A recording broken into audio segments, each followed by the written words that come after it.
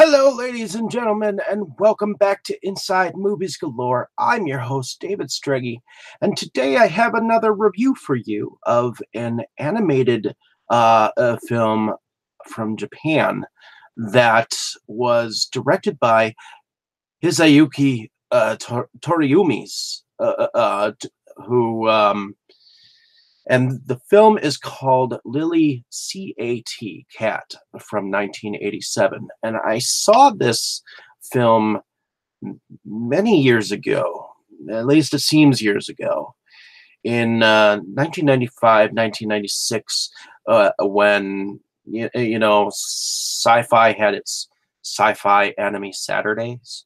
And you had Apollo Smile, a live action anime figure, hosting a series of animation films. And this was one of them. And I remember bits and pieces of this film, but I watched it in its entirety. And I remember Akira, the animation being on at that point in time, and so on and so forth. And I thought this was one of the darkest films that I have ever seen, and it has horror, science fiction elements that derive from, horror films that I know, because it is actually kind of a twist between the 1979 film Alien, and John Carpenter's The Thing from 1972. So, especially since, that the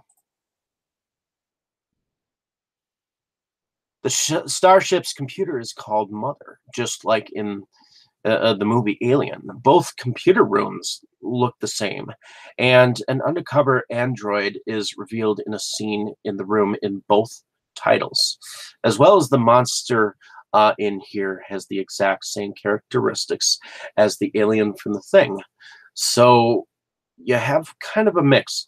So you have a crew of, say, 18 crew members who are on a ship that evidently can travel 20 years and have the crew members only age 1 year, by a company by the name of Sincam.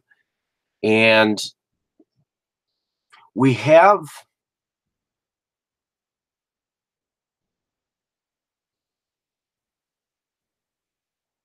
in the very beginning, we see the characters get together, and you see that there is a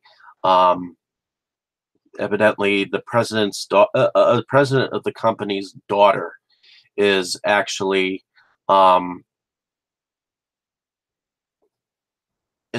present with her live animal Lily. And we have a series of other characters, including a captain. And I saw the English dub of this. So clearly they're on this voyage. All of a sudden, something airborne in space is evidently traveling towards the ship, and automatically the ship detected that evidently this might be a human body, and it evidently brings it in. Something gets torn on its way through, and it hit into the water systems. The next thing we see is apparently what looks like the cat Lily, roaming around, and then the crew is waking up. And the crew, here we go. We have Hero, who's played by Bob, or voiced by Bob Bergen. Watt, voiced by Steve Bullen. Walt, voiced by Richard Cancino. A Guy, who is voiced by Russell Case. Dorothy, who is placed by J.C. Henning. Dular, who was voiced by Steve Kramer, Nancy, who was voiced by Julie Madalena, um, Morgan, who was played by Kerrigan Mahan, uh, Carolyn, who was played by Iona Morris, Mike, who was played by Mike Reynolds, Dick, who was played by Gregory Snegiff, Jimmy, who was voiced by Michael Sorich, Mead, who was voiced by Clifton Wells, and SynCam personal manager voice is played by Tom Weiner. So ultimately, we have a captain who seems to be kind of like a Captain Ahab kind of a character. And I like that he seems to have a nonchalant way about him. In fact, he's kind of like the level-headed group, and somewhere in between, we are led to realize that the captain and one of his ship's officers, a woman, are actually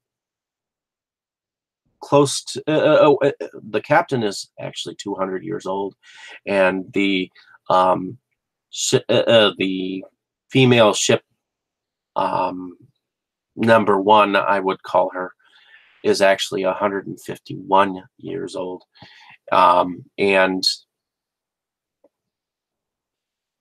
what happens is as soon as the crew wakes up, um, they are sent a message by SynCam that is somewhat scrambled towards the end, but the captain is sent a message that they have found out that two of the passengers on board are not who they say they are and are not SynCam employees.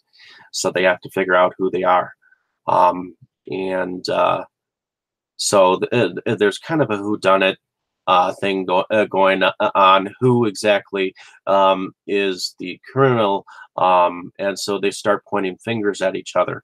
Yet,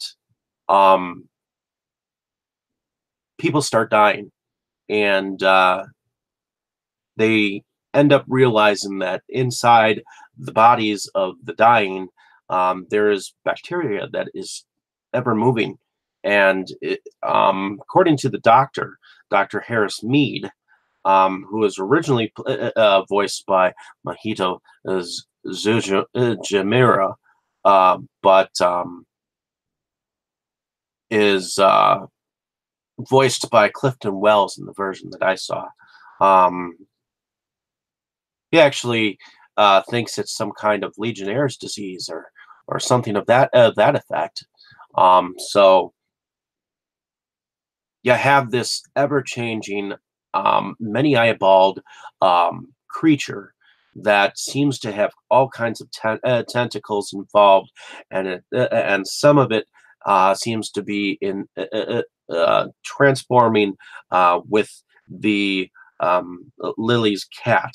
But they also find out that the company SynCam has actually sent a roboticized cat that looks exactly like Lily Cat to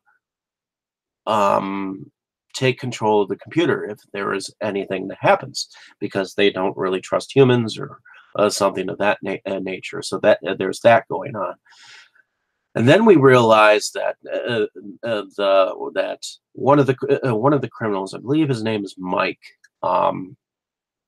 is actually being followed by one of the detectives who happens to have an Australian-like voice. So ultimately, it's kind of like a cat and mouse chase, kind of up against a creature that just seems to come out from the inside. It's an airborne virus, and they have to survive somehow. gets down to two people, and there's a planet below. So it's got elements of horror, elements of science fiction, and it's very detailed, from what I imagine.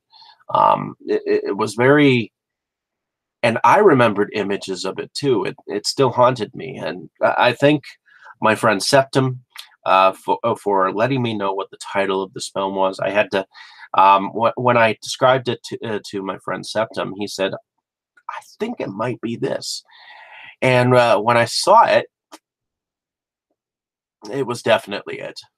So I very much enjoyed watching it a second time because I I'm not sure if I saw it in its whole entirety, but I I just loved the some of the characters involved. I like the captain and his level-headedness and his nonchalantness when everybody when all the when any of the crew wanted to go off and head in different directions, he seemed to have an explanation for everything, and it was just kind of over the top madness. It was kind of a crazy film and dark and mysterious, and it had a little bit of everything, and that's what I liked about it. So um I enjoyed revisiting this film. I hope anyone out there listening can brave my rambling. I was excited to finally rewatch this film and revisit it in my own way. So hopefully you've enjoyed my description of this film. I definitely thought that some of the ship was cool. I thought that some of the walkways kind of looked like those grates that were in Star Wars on the Millennium Falcon. So, in any case, like and subscribe to my page if you have not. Definitely check out some of my other reviews. Um, I certainly enjoyed describing this to my fans out there, if there are any. If you have seen this film, definitely let me know down below in the comments what your thoughts were. And hopefully you have a great day, evening, or morning, wherever you are. Thanks for listening. Thanks for the traffic. Thanks ahead of time. Appreciate it.